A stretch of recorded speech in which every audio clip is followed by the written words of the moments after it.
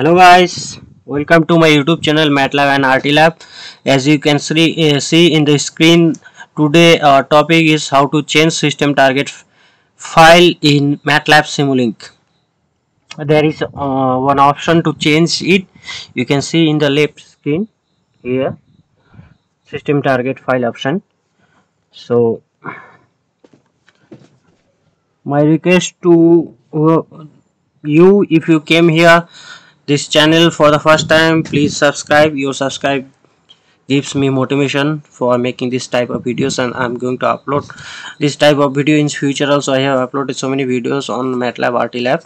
So okay, thank you for that, your subscription. So how to change system target file? Let's go directly now. From Simulink, go to modeling and go to model setting. Okay, after that you have to go code generation. Okay, code generation, and here the first option you will see system target file, and you can browse here. It will come so many target file will come. Look here, so you can select whatever you need, whatever error you are facing in Simulink, what it's showing that you have to change to RSIM or RTLab, RT model, the TLC, anything.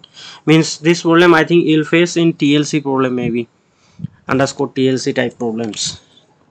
So that's it guys for today. So I hope you are subscribing my channel. Thank you for your subscription, and bye bye.